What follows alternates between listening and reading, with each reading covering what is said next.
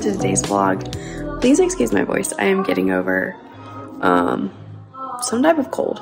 I don't know. I don't really know what it is. It was like aches one day. I'm like not positive for like any of the common things. So it's just a cold. I had like aches one day and then now I just don't have a voice. But I did say that I was going to show you guys how I make my bread, and I always keep forgetting.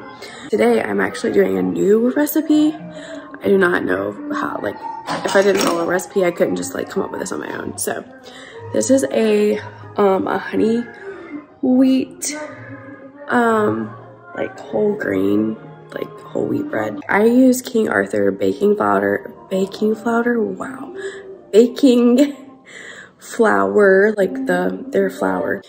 I already have my yeast and stuff. I'll show it. So my yeast has already risen, and there's a 1/4 cup of milk and warm water, and then I just put the butter in. I'm about to put the salt in, and I can link this recipe below if it turns out good. If it doesn't, then I'm not gonna link it. But this one actually calls for quite a bit of salt compared to the one that I normally use. We'll see how this goes, but I am just starting it, and now I'm gonna add the flour.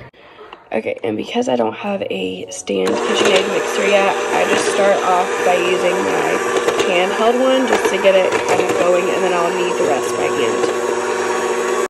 So this is just with, it calls for 3 cups of flour, so this is with 2 cups of flour, and I'll add the other one in, and then I'll knead it for about 5 to 8 minutes, depending, just whenever I know that it's about ready, and then we'll go from there. Now that it is in, like, it's kneaded well, I am going to transfer it into this oiled other mixing pan. You can use any type of oil. I use this avocado pure oil just to make sure that it doesn't stick to this bowl. And so I'm going to transfer it in there, and then it's just going to be wrapped up for about an hour to let it rise. Okay, so it has been an hour, and the dough has risen. So now what I'm going to do is I'm going to shape it into a loaf, and it will go in my loaf pan, and then it will rise for another 30 to 40 minutes while the oven preheats. This is what it looks like in my pan, and again, I just use this same cooking spray to do it, and then I'm going to cover it and preheat the oven to 350.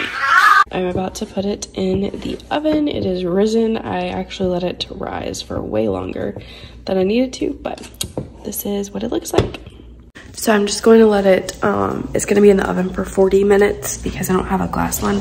If it's a glass, it's like 30 to 40, and if it is a metal pan, it is 40 to 45 minutes. So we'll do 40 minutes, and then I'll check it, and if it needs more time, then I'll put more time on it. So sorry that my voice is so raspy, but that is what I'm doing today. And here is the finished product. It looks so good, and my house smells amazing now. Welcome to the clean with me portion of the video. I hope this motivates you guys. I start off by cleaning Sophia's playroom. I typically try to clean the playroom at least every day, if not every other day, just because she gets very overwhelmed when things are so messy.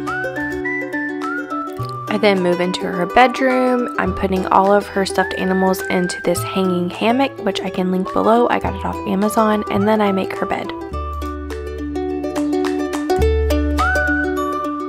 Next, I hang these Mickey stickers. We're still obviously moving into her house, so I'm adding some decor to her walls.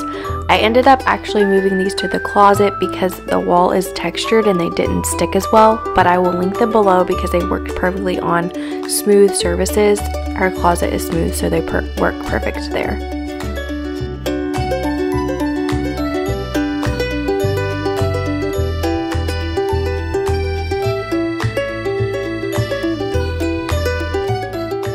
Once I complete her room, I just give the floors a quick vacuum.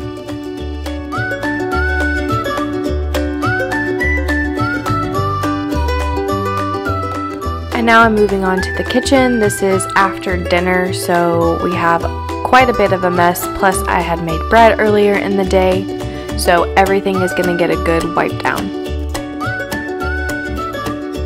Our household products that we use are about 75% toxic free when it comes to surfaces. I use the Method cleaner as well as the Thieves cleaner, and we use Method and Thieves both in our bathroom and on our countertops, and we are working towards becoming more non-toxic.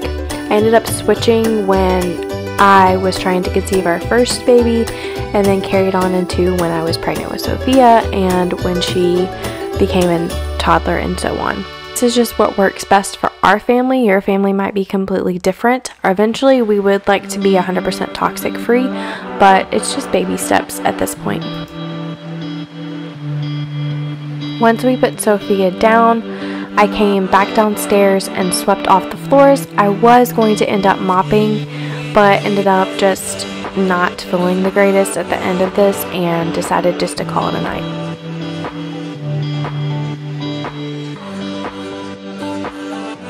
Thank you guys so much for watching, and I hope that you like this, and I hope that you would like and subscribe and let me know if you like these videos.